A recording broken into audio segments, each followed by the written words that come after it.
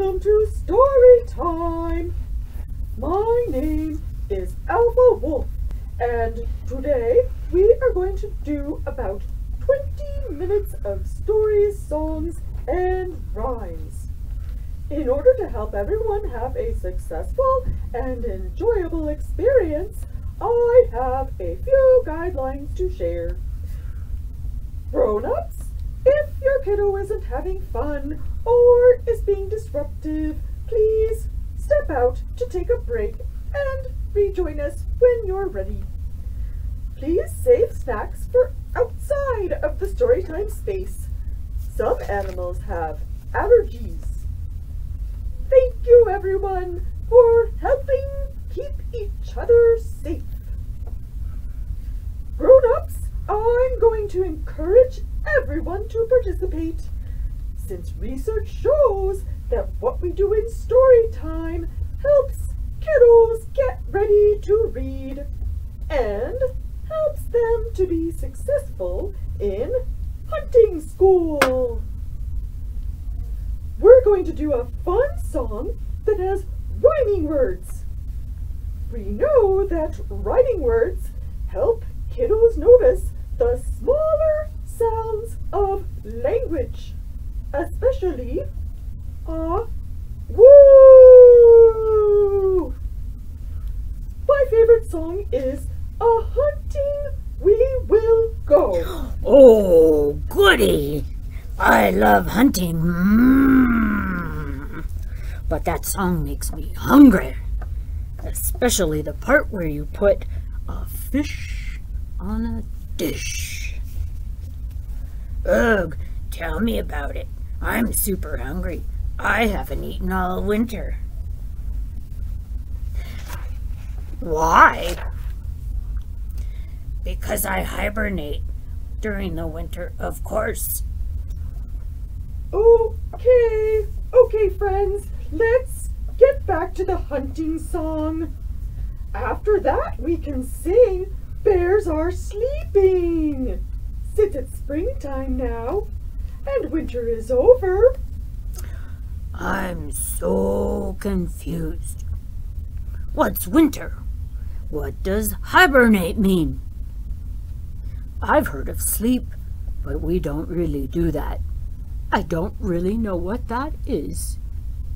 Oh, okay. Well, you must be visiting from out of town. Yes, I'm actually visiting from California. We do love to hunt. We hunt in the ocean. Well, welcome. I'm glad you are joining us today. I have a suggestion, though. You might not want to mention that you are from California, because a lot of animals in Colorado aren't big fans of animals from California. It might work better for you to just say that you are visiting from the Pacific Ocean. What's an ocean? Oh boy, I can see we need to work on background knowledge. Well, let's sing our rhyming song together. Ready? Hunting we will go, hunting we will go. We'll find a duck and put it in a truck and never let it go. Hunting we will go, hunting we will go. We'll find a bunny and drizzle it with honey and never let it go. Does it, honey? Sweetened roast bunny sound delicious?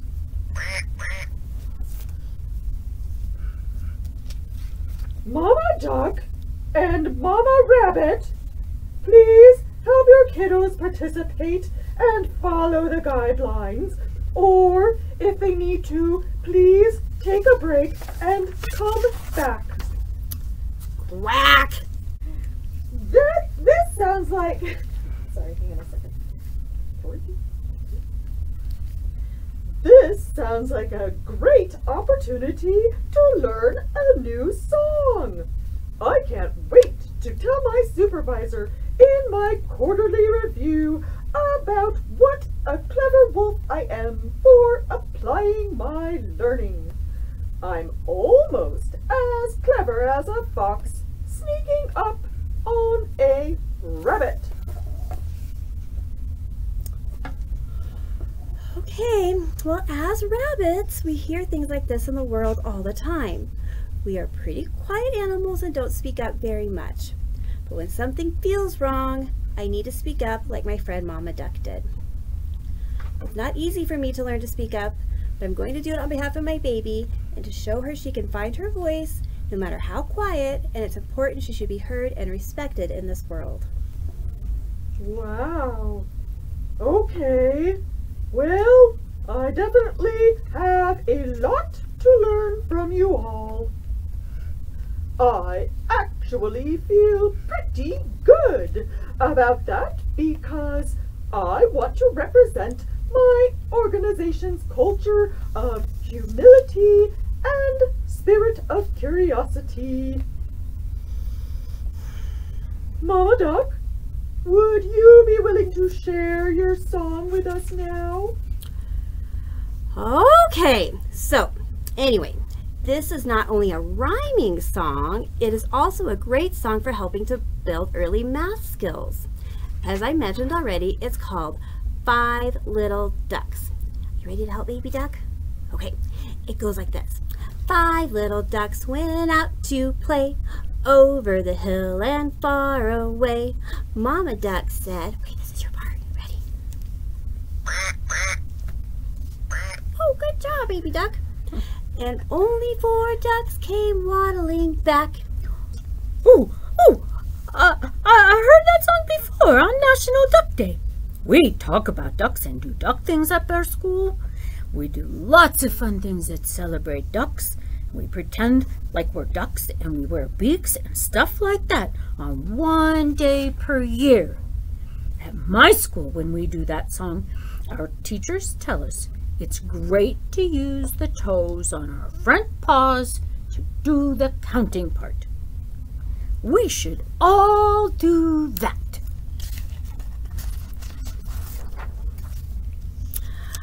Okay, well, you are welcome to do the movements that you do on your paws during National Duck Day, but ducks don't have ducks have wings instead of paws, so we can't do that. But we are great auditory listeners, and we don't need to rely on visual cues like counting on toes on a paw. Anyway, everyone has different learning styles, and that's great. You do you, Bear.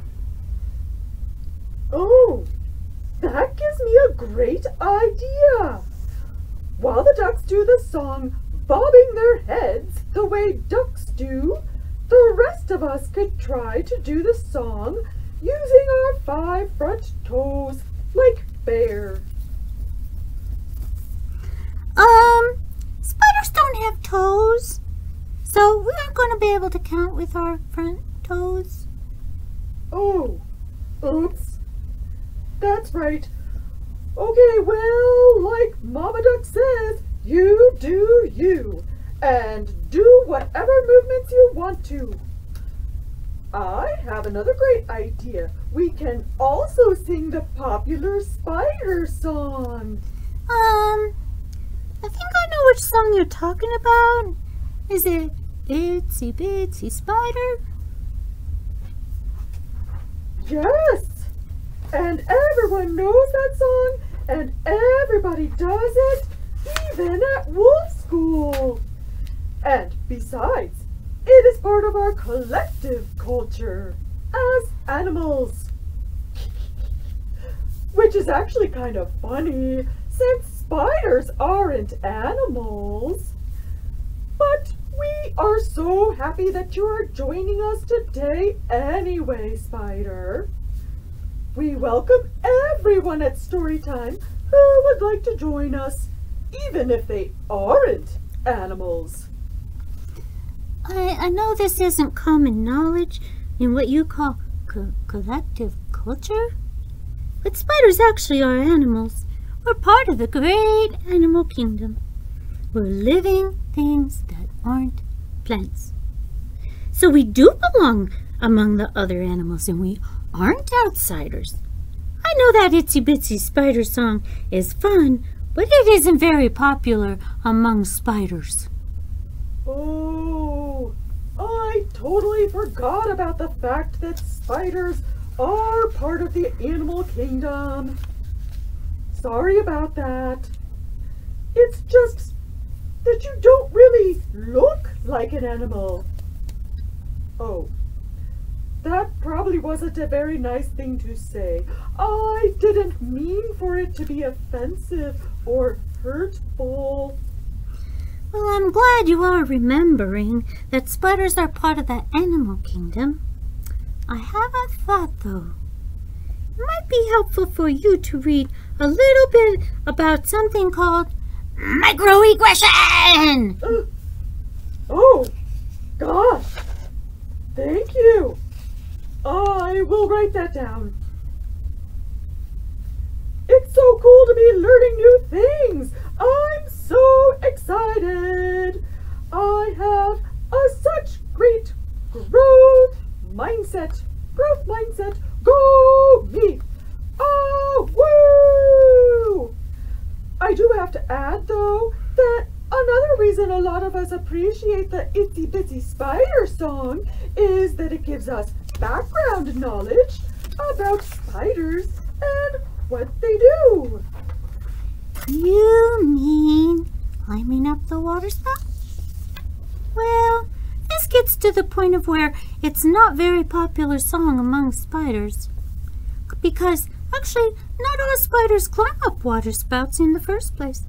Some spiders don't climb up things at all. They dig a hole in the ground. Besides, if a spider were to climb a water spout in order to build a web way up high or something like that, they certainly wouldn't keep climbing up the same water spout again and again and again. The spider in the song keeps getting washed out, but keeps making the same mistake. Spiders are smart and do the same thing and don't do the same thing over and over and over and over if it's not working. Like other animals, we are problem solvers and learn to do things differently next time. Oh, that's interesting. Wolves usually don't do things differently the next time. We usually just follow the pack. Wow, okay. Anyway, thank you for hearing me. And speaking of hearing and listening, I would love to hear the rest of Mama Duck's song. Oh, good idea. Wow, we keep going off in so many different directions. I don't even know which song we were doing. Thank you for the reminder. Mama Duck, please continue with your song. Let's move however our bodies can move best. I can move with my fins and tail. And one more thing really quickly. I want to mention that spiders have amazing fine motor skills. They have very skilled legs, and my family uses those to build intricate webs. So I'm going to use my legs to do the counting part. What's a web? Again, grown-ups, background knowledge. Okay, let's try that again, shall we? 5 little ducks went out to play over the hill and far away. Mama Duck said, and all 5 ducks came waddling back. Oh, that was great, Mama Duck. And it was fun to do that song today. And not just wait until National Duck Day. Maybe we can sing it from time to time all year long. Oh, we only have a few minutes left. We didn't get to any of our stories and only did one song so far. But we sure did learn a lot.